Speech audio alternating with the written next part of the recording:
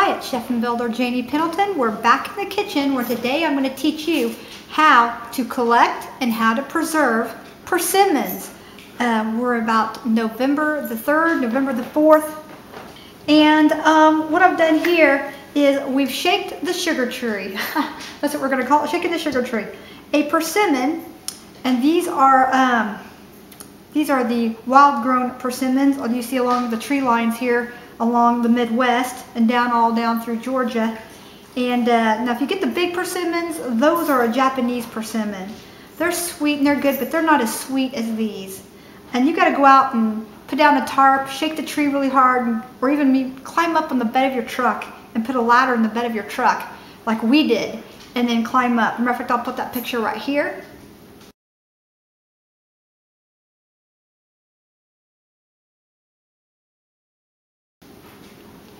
Okay, we're back. That's a picture of John climbing on the back of the truck, shaking the tree, and I was going around collecting them.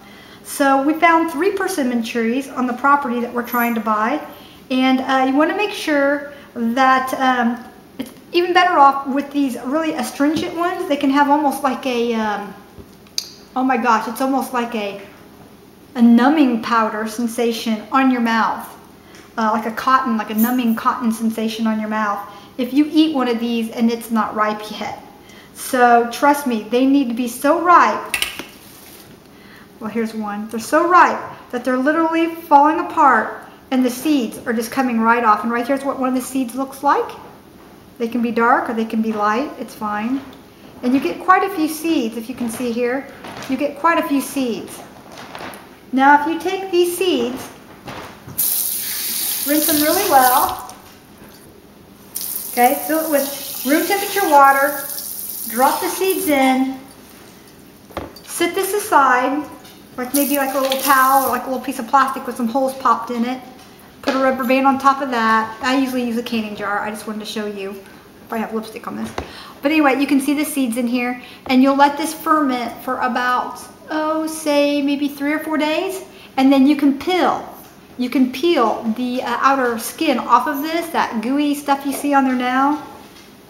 This persimmon pulp stuff. You get that out of there, and then you dry the seed. You can spread them out even on paper towel. And then you air dry them for maybe 3 or 4 or 5 days, and then be sure and put them in paper. And then you can plant them next spring, and you can grow persimmon trees that way, okay? So that's how you preserve the seeds of the persimmon. These are the ones, you're going to get some that are no good. So I keep a bag right here next to me for the ones that are no good. And for the little tops here. These tops have a name, and for the life of me, I can't think of the name of them. Now here you're going to see some that are a little bit black. Alright, just pop the little tops off, the little hats off of them. Open them up, and if they look really dry and not mushy, I'm not going to use those. Okay, that's a little mushy, that's a little better. So I'm just going to peel off some of that black. Remember, you're not going to be using the skin. And it takes quite a few persimmons to get 2 cups. And most recipes call for 2 cups of persimmon pulp. For most persimmon puddings, it calls for 2 cups of pulp. Alright, now it's going to take about a half of a gallon, so for a cup. So it'll probably take about a gallon of these for 2 cups. Okay, and if you see here, I have a bunch of them. Okay, and what we did is we just broke them right off the branch. They were hanging like almost like grapes off the branch, and we just broke off the branch, set it in the back of the truck. It rained on them, the sun came on them, and they actually finished ripening in the back of our pickup truck. All right, that's how we did it. And you can see here that the skins are just peeling right off. This is what you want. And if there's some of them are a little bit black, that's fine. That's perfectly normal for the wild ones. Because I'll show you this. Just want to wash off any bird droppings or anything that might be on them. So anyway, let me open up a black one, just the skin here. And let me show you inside. See, it's not black. That's perfectly fine. Rinse that off, okay? Now, there's really not much more to it than this, other than I'm going to save a few of the seeds of some of the more bigger, riper ones. You want to choose some really nice, big, ripe ones for seeding them. You want to make sure you do this at room temperature. So to make sure it doesn't have that wild astringent wild persimmon flavor that really numbs your tongue almost. It's like eating a cotton ball, a sweet cotton ball. Then you want to make sure that the skins are falling off. And yes, you can ripen these on the branch, on the twig. Just break off the twig, and they'll grow themselves back next year. They're really good about that. Yeah, my husband cleaned all that up. He picked them all off the branches when he thought they were ready.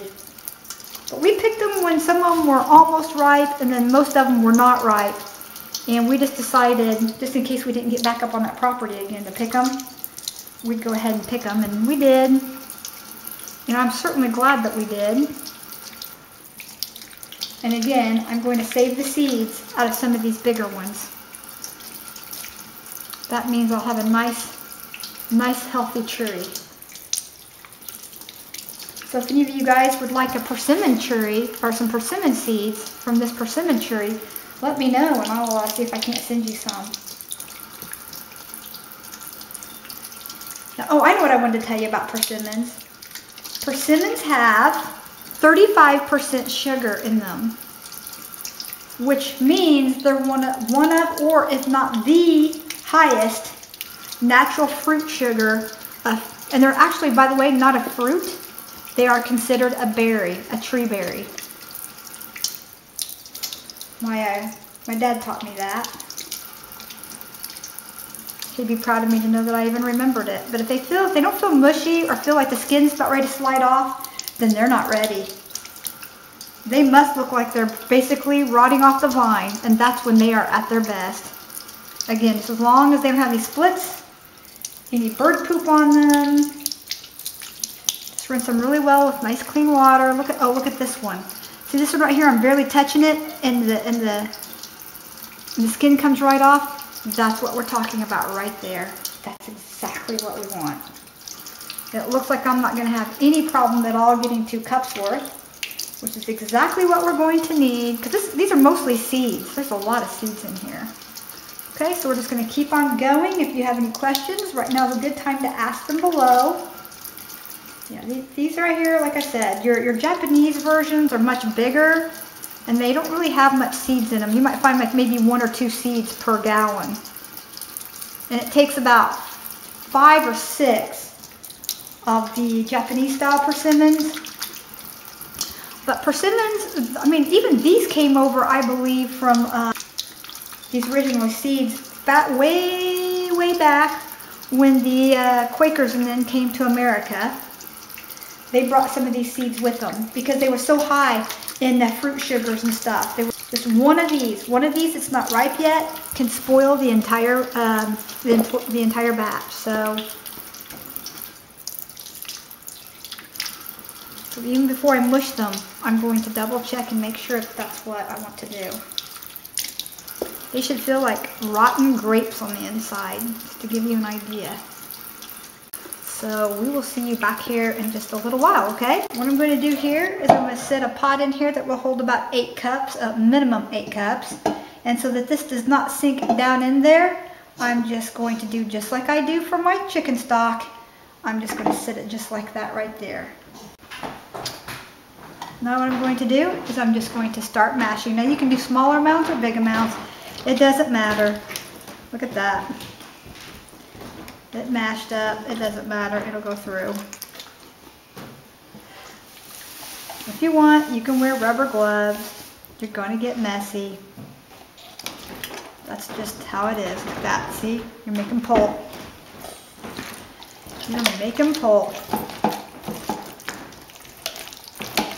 This is going to take a while. Like I said, you can do this in smaller amounts, but you've got to get this to go through the sieve, and it is a thick, sticky thing. You cannot put this through your KitchenAid food processor because the seeds are too big and they'll plug up that cone.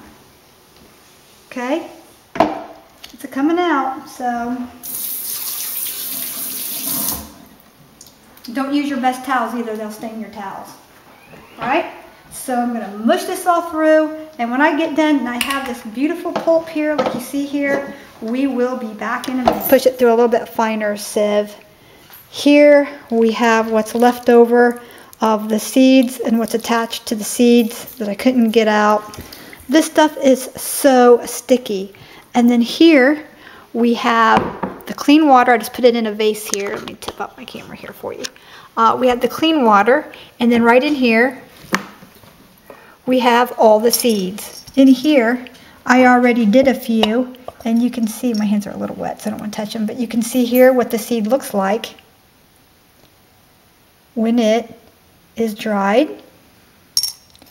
Few darker seeds in there. The darker seeds might not grow anything, but the nice plump seeds like these will. And these right here are ready to plant for next spring. You want to put them in a paper package, all right, and keep them in a cool, dark place, just like you would any kind of seed. And then what we're going to do then is we're going to plant some next year. Now, nice thing about persimmons are they're very high in sugar, and they're great in smoothies. They're high in fruit sugar. So that's why a lot of animals eat them, like squirrels and raccoons and possums. They love these. They're nature's candy to them. You can dehydrate some of these, and you can dehydrate the pulp and make a persimmon pulp, like a fruit leather with it. You can dehydrate it and reconstitute it and use it into other goods, milkshakes, pies, cookies, persimmon cookies. There's all kinds of things that you can do with this. And I've only just begun. This is just my first 8 cups. My kids love this stuff. So remember to save some seeds. And you know what? I think I'll give some seeds away too in some of seed packets in some of our giveaways this year. I think that will be fun. I think a seed sharing of organic seeds would be a really good idea. Anyway, this is the pulp. This is what it looks like, and we hope you come back for another episode of Janie in the Kitchen. All right? Blessings. Be sure and subscribe. Be sure and hit that thumbs up button. Be sure and let us know how we're doing. Blessings.